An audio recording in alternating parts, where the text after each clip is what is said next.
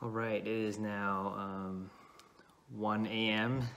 in the next day of since the research system came out, and I want to share some tips with you guys of what I have encountered today. Let's dive into stage 1 of that mythical discovery. Stage 1, it was pretty simple, right? I'm pretty sure you guys were able to do it, you know, just spin 5 Pokestop, catch 10 Pokemon, transfer 5. Stage 2 is where you have to earn 2 candies and walk with your buddy, right? So just use like a Magikarp, Whalmer, all those 1 kilometer, I think Pidgey. Just walk with those and then you can get your 2 candies. And then you get hatch 3 eggs. So this is where, here's a tip. Since you got incubator from that one, just like plug it into an egg right now. Try to hatch 3 all at once. And yeah, if you need to buy one, just buy one. Use your coins and just get one. So stage 3, and then the raid 1 is where you can actually lose, and it'll still count since you don't actually have to win, right? It didn't say win the raid, just battle in the raid. So you can join the lobby by yourself, whatever, private lobby, and then just sit there, any raid that you want.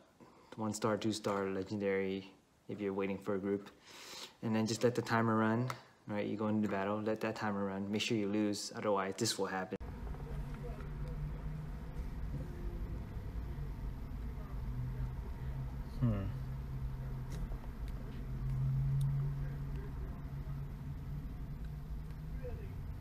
Doesn't that work? Yeah, so make sure you run that timer, so this will happen. Alright, so the way I'm planning to do is go into the lobby, go into battle, and then just do a run and wait for the timer to run out. And hopefully that works. Look at that struggle. Save myself some revives and pots. 4, 2, 1. No! Time's up. Oh, got the quest. Alright, stage 4, you might have to do a bit more walking because you have to earn 5 more candies with your buddy. Some of these give you actually Stardust, so if you use a Star Piece or Lucky Egg during these, you can actually double your experience or 50% more Stardust. But during this event right now, it's 3 times since it's double Stardust. Alright, so for stage 5 this is like one of the most difficult ones. So you need to catch a Ditto. You want to go to a more populated place, like, I don't know, you can go to like Safeway or some supermarket, a lot of parking lots.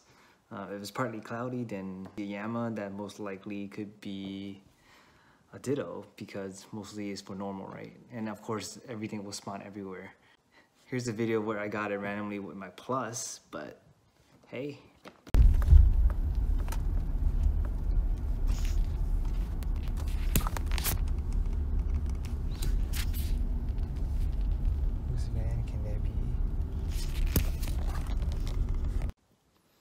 Alright, so the tip is to actually get to stage 5 before nighttime, because also for stage 5 you need to get 10 ghost Pokemon.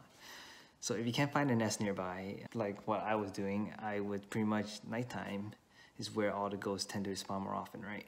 Nighttime, most of my ghosts that I caught I got one in like the park, but most of them were like in random parking lots. I went from parking to parking lot in the area, and then they seemed to have more ghosts. Alright, and for stage 6, you want to keep your Magikarp candies or your Magikarp, because you're going to need to evolve that. Remember that. And then there's also that 10 battle 10 raid, so you can pretty much do the same thing 10 times in one, just to be raid pass efficient. Just like in stage 3 is where that happens. So apparently, it seems like the battle is like 3 minutes, and then the wait time in the lobby is 2 minutes. So it's gonna take 5 minutes, 5 times 10, 50 minutes, and the raid's only 45, so you're gonna have to end up use 2 raid passes anyways. And I didn't get to stage 7 yet, but yeah, now I'm trying to do an excellent curve throw. I don't actually have a raid pass, but if you do have one, you can just do a legendary. It'd be easy for you to get that excellent curve ball throw. And not just look for the biggest Pokemon you can find, or an evolution, usually like a Whalmer. Yes, on a Rhyhorn. Got an excellent curve throw. So you pretty much curve it up, and then you can kind of Yeah. All right, so now after you get the excellent throw, if you want to like do the quest with the one that buries, you could just use like a pineapple or ninabs, and then just don't even do curveball, so it'll pop out, hopefully. Oh, and I wanted to miss, but so it'll pop out, and then you can use another barrier and do another catch with the same Pokemon. So you don't have to keep looking all the time, and it'll count towards your 2, or how many berries you use in this encounter. And all right, that's about all the tips I have for you guys. Let me know if that helps you. I hope it does. And I do have another video with MEW under a truck. And with that, later days.